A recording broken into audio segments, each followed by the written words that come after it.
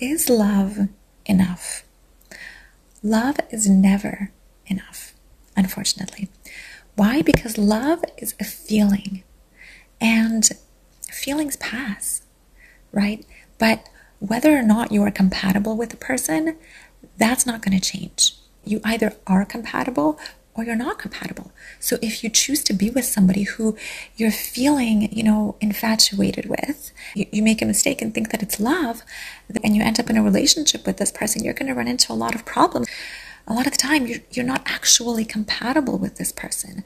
So love is just a feeling, and it's the fairy tale that they show us in the movies and on television, saying that love is enough and love conquers all. But unfortunately, that's not the case.